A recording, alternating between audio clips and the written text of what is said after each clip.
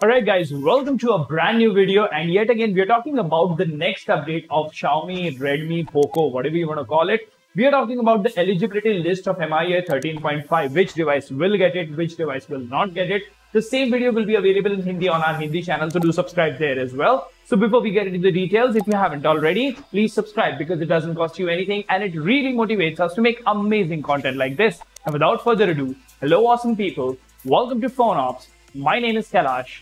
Let's get going.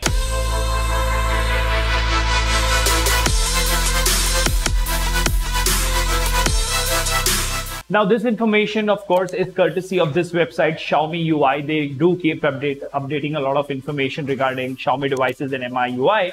As you can see, MIUI 13.5 is not going to be a huge update, but it is going to be an incremental update. This is more like a polishing version, similarly to what you had on MIUI 12.5, right? So I'm not sure this time if we're going to have an enhanced version or not, but that's a discussion for another day. Now, sad news for these first bunch of devices. We are talking about the Mi 9 series. That is Mi 9, Mi 9 SE, Mi 9 Lite, Mi 9 Pro, Mi 90 and 90 Pro, CC9. Yeah, those devices were not available globally. But the heartbreaking news is K20, K20 Pro and K20 Pro Premium. So they will not be getting MIUI 13.5. So that's some sad news. Also, the Redmi Note 8, 8T and 8 Pro, 9A, 980, 9I and 9C, Poco C3 and C31 will also be missing out on these particular updates. Now, it's really saddening to see so many capable devices not getting the MIUI 13.5 update because especially, yeah, I mean, the K20 Pro is a very capable device. Anyways,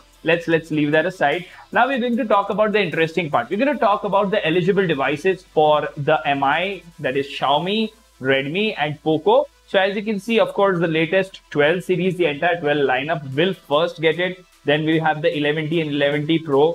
We have the Mi 11 Lite series, Mi 11 LE that is not available in India, 11i Hypercharge, the Mi Note 10 Lite, Mi 10T Pro. All these devices will definitely get. Also the Xiaomi Pad 5 Pro and 5G. Now, talking about the Redmi devices, the Redmi Note 11 series, of course, is going to get it. The Note 10 Pro series is going to get it. So that is a good news for Note 10 Pro users. Also, the Redmi Note 9 and the Note 9 Pro series are going to get it. The K50 series will not launch in India. Of course, our beloved Mi 11X. So yeah, two devices that we have so far are going to get MIUI 13.5. Now, when we talk about the entry-level devices, the Redmi 9 series, the Redmi 10 series, and the Note 11 Pro series are also going to get it. Now, as far as Poco is concerned, the M2 series, M3, M4, X4 Pro, X3, X3 Pro is also going to get MIUI 13.5, and F4, F3 GT, and C40, C40 Plus. Now, C40 was recently unveiled, so of course, they should be giving MIUI 13.5 to that.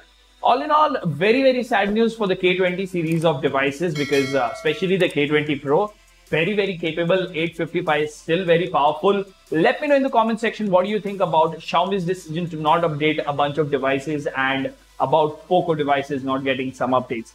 Until the next one, this is Kailash signing off at PhoneOps. Keep smiling. Take care. Goodbye.